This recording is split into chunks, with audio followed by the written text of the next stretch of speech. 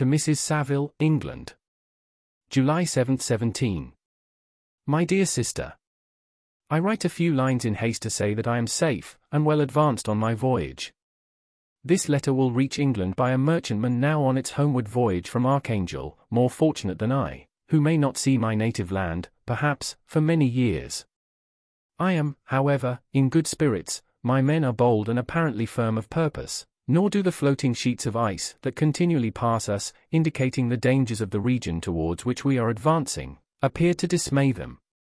We have already reached a very high latitude, but it is the height of summer, and although not so warm as in England, the southern gales, which blow us speedily towards those shores which I so ardently desire to attain, breathe a degree of renovating warmth which I had not expected. No incidents have hitherto befallen us that would make a figure in a letter.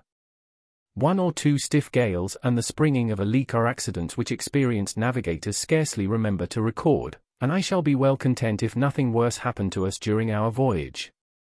Adieu, my dear Margaret.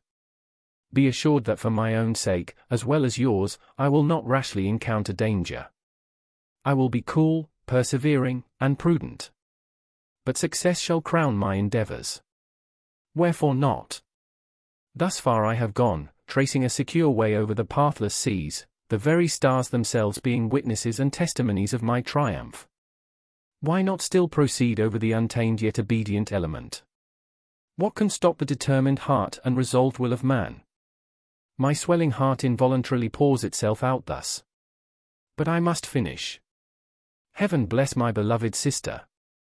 R.W.